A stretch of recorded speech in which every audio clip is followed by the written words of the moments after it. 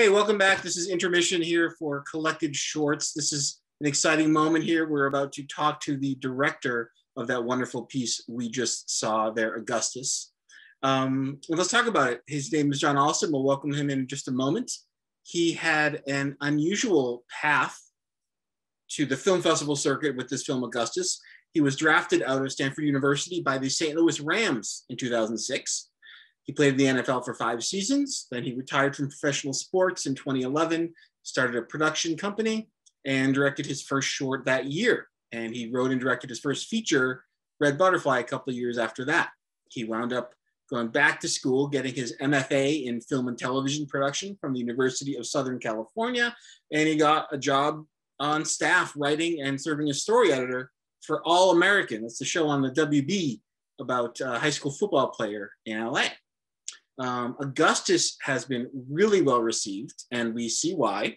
It's been winning awards. It was an official selection in the Diversity at Cannes Short Film Showcase. So with that, Jon, if you're on the line, I want to say hello. Thanks so much for stopping by to chat tonight. I think Mr. Jon Alston is getting hooked up, getting ready, getting prepped. Not quite with us yet. What a series of films, huh? So much to savor there and to think about, and some real local connections, which are interesting. I wasn't quite expecting that or realizing that was coming. Augustus, powerful film. I am looking forward to asking about this, but I understand he went out and shot this in just a couple days, and there's going to be a story about when and where that happened, which should be good. But what a great event to be able to sit here and see shorts that have all won awards at St. Louis International Film Festival. And now we're going to be ready to say hello to Jon. Hey, Jon, how's it going? All right, sorry about that. Got a chance to unmute. How this is. Great. Thank you for having me. Thanks for coming by. I really appreciate it. And you're in demand tonight, right? This isn't your first stop. No. I'm very fortunate to do a Q&A with another group of very talented filmmakers for New Filmmakers Los Angeles. It's been a very wonderful experience working with the organization and getting a chance to meet a lot of executives and people in the industry and people who came to watch our shorts. It's really been a wonderful experience. Are you in Los Angeles presently? I am currently in downtown Los Angeles. Okay.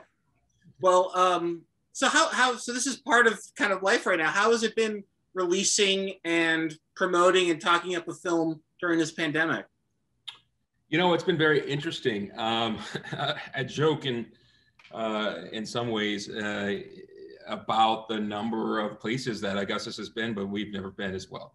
You know, we've got a festival in Kenya coming up, and we've been shown in Asia, we've been shown in Ireland and the UK, and we've been all over in a lot of ways, and it's been really interesting because we can't go, and I think sadly my first film I premiered in St. Louis almost it'd be 6.5 years ago now, and I was fortunate enough to done well at the St. Louis Filmmaker Showcase this year, and also doing well at St. Louis International, my favorite festival. You know what I mean? I feel like I have a connection to St. Louis, and I feel like I have a relationship with the team there, and I really wanted to be there. Something I heard from another filmmaker just the other day is this past year, it's a bit of a give and take with the festival scene where you don't have the in-person networking and feedback direct in the room from the audience you typically get, but people from outside of wherever that festival is are tuning in and watching your stuff. And so you might have people watching Augustus from anywhere in the world. And in a way, your audience gets bigger, even though you're not able to actually be there. Yeah, totally. It is a give take in that sense. I mean, part of the beauty of film festivals is getting the chance to meet people in person. I'll give you a prime example. My next film that we hope to get made, which is an adaptation of St. Louis Superman, the documentary short that was nominated for an Oscar about Bruce Franks Jr. And came through St. Louis as well, is going to be workshopped in the Missouri Stories Fellowship. And I met Andrea Sporchik when I premiered my film there, right? And I'll be working with her and her team again.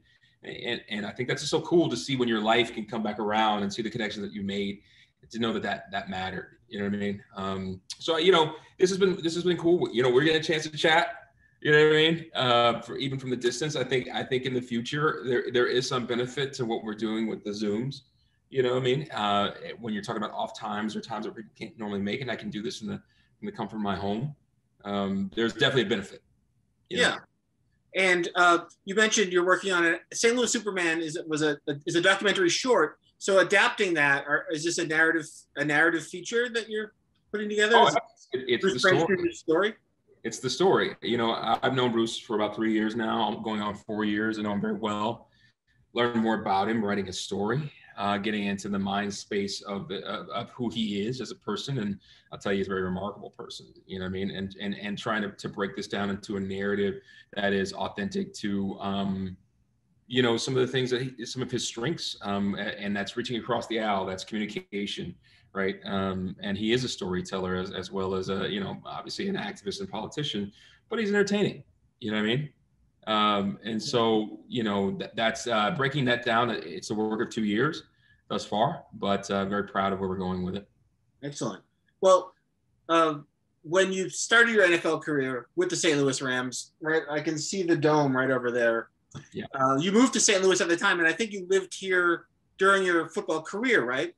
Yeah, I did. I kept my place for about 10 years down there.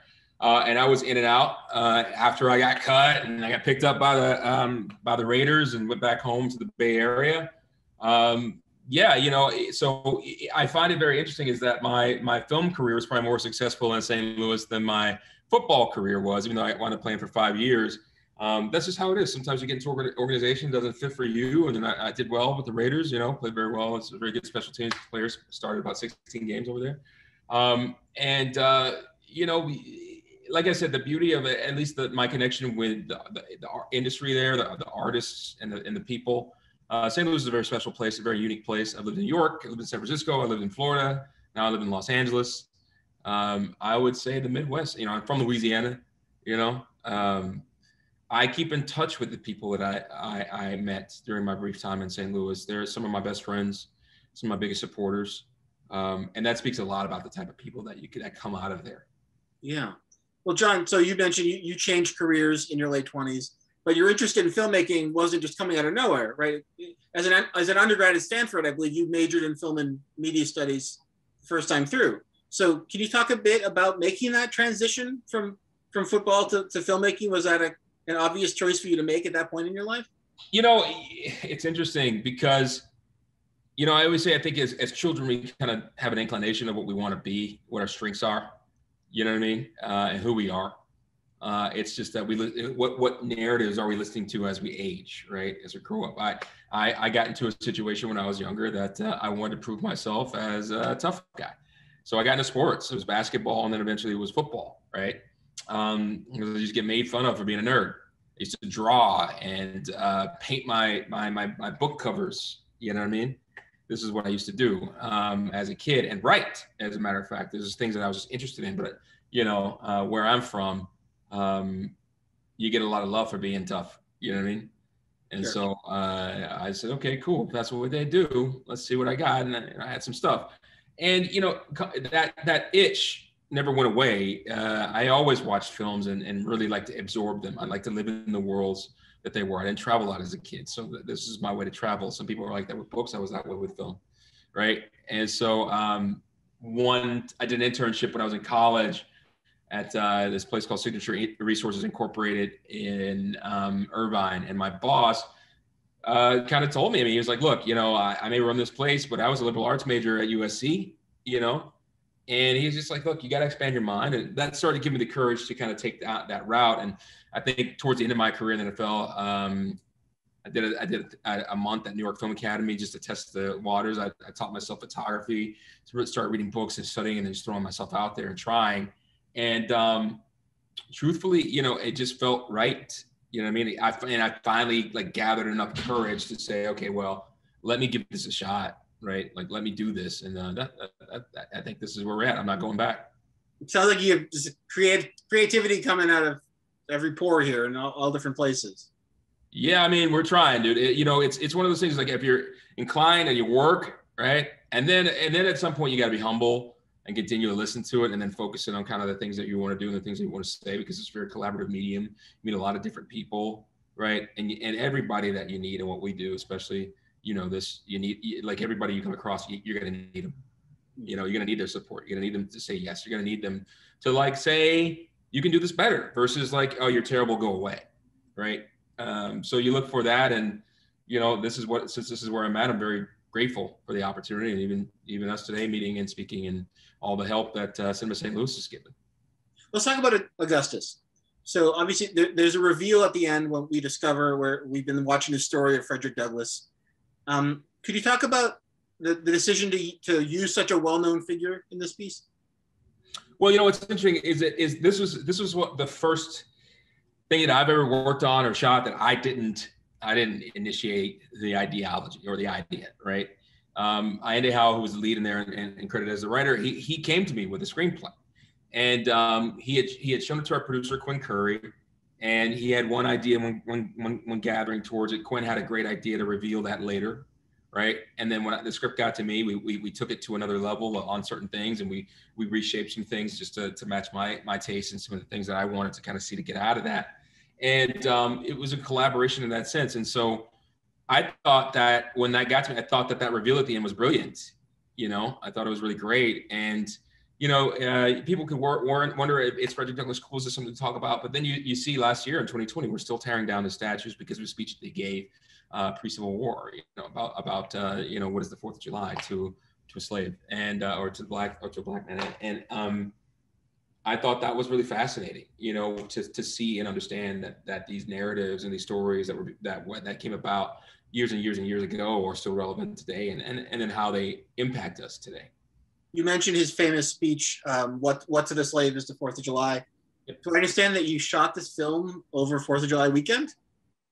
Yeah, we did shoot this film over 4th of July weekend. I had a break from All-American at the time, and then we just went out there and got it going. We only had 3.5 days to shoot 18 pages of a period piece that blended the time now, and we didn't sleep, and we put all our work and effort and hearts into this thing, and I think we got some magic. We found some magic in it, and I think being in Richmond, being in Petersburg, where they were shooting the Good Lord Bird, and Harriet had just shot there, and Lincoln had shot there beforehand, and the history, you could feel it. In the not in Richmond and where? Petersburg, Virginia. Okay. And just kind of getting a chance to feel all of that, it just felt very special at the time. I mean, shooting this material on Independence Day must have added a whole different level of resonance to the experience. Well, I would have to agree with that, right? When we think about and we debate, what does it mean to be an American? What does it mean to be a patriot? My first production company when I started this was called Dream America Pictures. You know what I mean? And looking at the beauty of what our country is, right? And understanding that democracy is earned, and our Constitution is a living, breathing entity, right? And for its flaws, it's still got a lot of things right, because that ideology of that American dream is what actually keeps the beating heart of democracy going in the United States of America, even though you would call it a republic per se if you were going specific. But the way that we operate is we have strong democratic ideologies and ideals. And I think that a lot of the people who would consider themselves disparaged in so many ways are ones who really, really cling to that and continue to push to make America that utopia that I believe our founding fathers believed in and sought for when they were drafting the Constitution. And I think if this film had just been of the period material, it still would have been a gorgeously shot, very emotionally resonant piece. But it sort of takes a whole other thematic level with the commingling of the present and the past, right? Particularly early in the film, when we have a contemporary setting and we're introduced to characters we're about to see in the 1840s in this contemporary parking lot. That commingling of past and present, was that always a piece of this material as you developed it? Oh, absolutely. That was kind of some of the founding pieces of it, to be honest with you. Look, I think audiences tend to claim that they've had a bit of a fatigue with, slave type material or period pieces and things of that nature. And so we sought to look at the genre and say, okay, how can we subvert it with magical realism and surrealism and dreams and the future, right? And then how can we anchor that into, the strong techniques of storytelling that will lead for empathy for our protagonist, and that's through everything has to be through his point of view. Right. Yeah. You know what I mean? Like, let's make this story personal. Like, obviously we're alluding to Sandra Bland, we're alluding to Trayvon Martin and things of that nature, but it's got to be through his vision. What does he have to lose? Why does he care? Right. It's his son. Like Lewis is, when you're creating that allegory, that juxtaposition, right? Like, imagine if Frederick Douglass were to witness some of the things that we've witnessed today. What would he say? How would he feel? How would that incept him? And that's the very, inception of the idea behind this film, right? And then we have to say, okay, well, sure, but witnessing the death of someone else, especially as brutal time that he's lived in, that's one thing, and it caused him to do the things he did already. But what is the next step if it's his own child, right? Because in so many ways, we are all the children of the abolitionists, right? Were those Frederick Douglass's words at the end there? No, these were ours. Yeah, these were our words that we workshopped and rehearsed and we built, and really to match what we're doing here. But it was obviously inspired by the things that he had said. Sure. Well, you're interfacing with people through screens a lot of the time, but what kind of responses have you gotten from audiences who've seen this picture?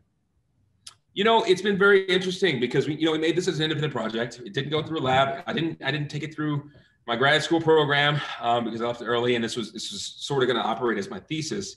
But we have shown in more than 50 plus festivals.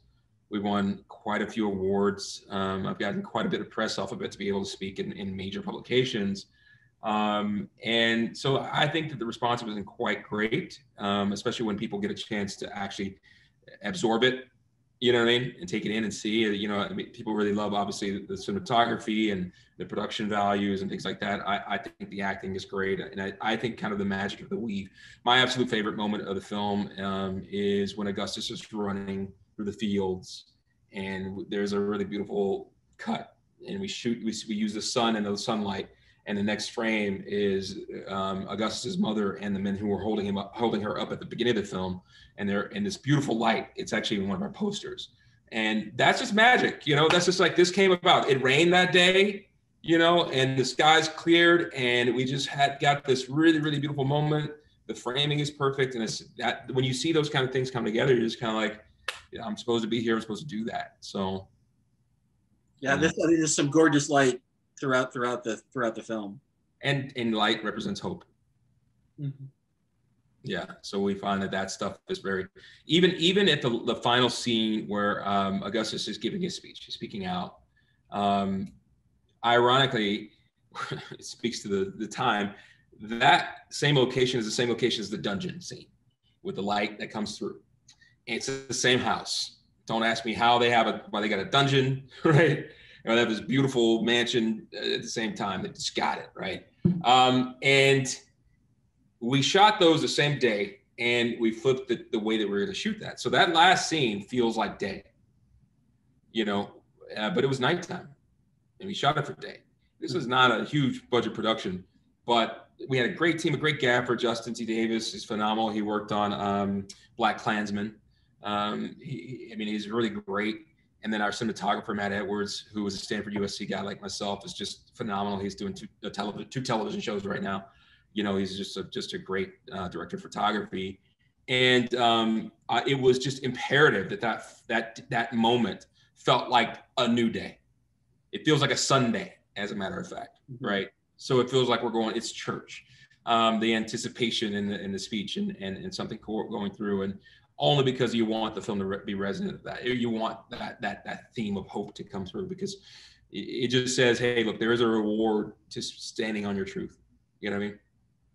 Jon, thanks for the work. Thanks for sharing it with us. Thanks for chatting with us tonight. Jeremy, it's an honor, you know what I mean, that you're even speaking with me, asking and going through the work. I look forward to bringing St. Louis something else very special very soon. We definitely want to see it. We can do more of that. You know, we're going to be building out St. Louis Man.